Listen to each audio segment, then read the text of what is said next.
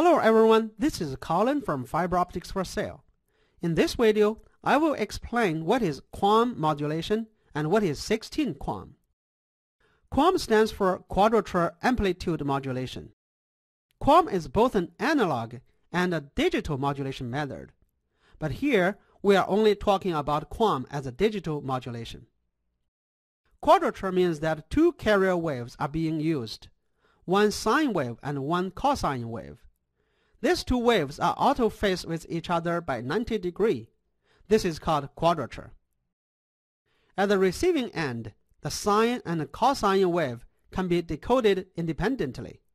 This means that by using both a sine wave and a cosine wave, the communication channel's capacity is doubled, comparing to using only one sine wave or one cosine wave. That is why quadrature is such a popular technique for digital modulation. QAM modulation is a combination of amplitude shift keying and phase shift keying. Both carrier wave is modulated by changing both its amplitude and phase. As shown in this 8 QAM waveform, the top is a sine wave carrier.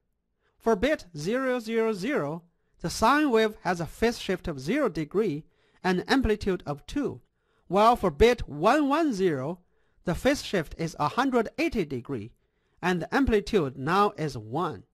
So both phase and amplitude are changed.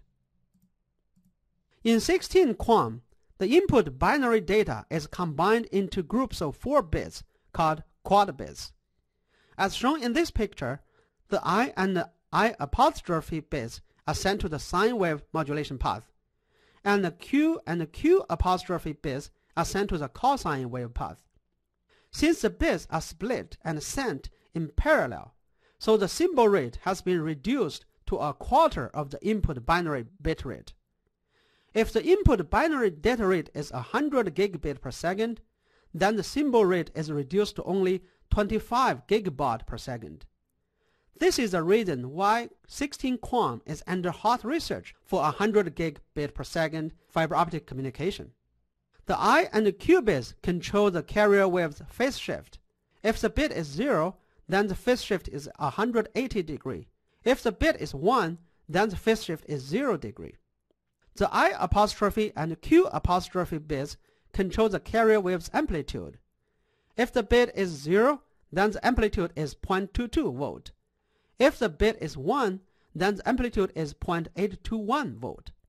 So each pair of bits has 4 different outputs as shown in this table. Then they are added up as a linear summer. 4 times 4 is 16. So there is a total of 16 different combinations at the total output. That is why this is called 16 QAM.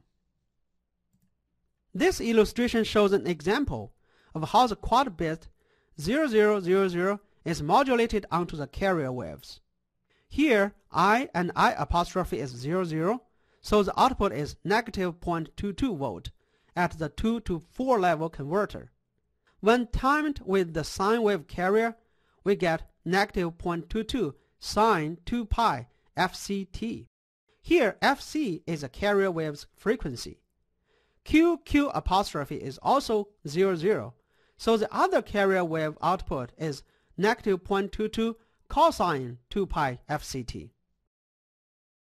Here is the proof that quad bit 0000 is modulated as a sine wave with an amplitude of 0.311 volt and a phase shift of negative 135 degree. You can now pause for a moment to study the proof. This list shows the 16 QAM modulation output with different amplitude and phase change for all 16 quad bits. On the right side is a constellation diagram which shows the positions of these quad bits on a IQ diagram. So there you have it. You can visit foforsale.com for more free fiber optic tutorials. I will see you in the next video.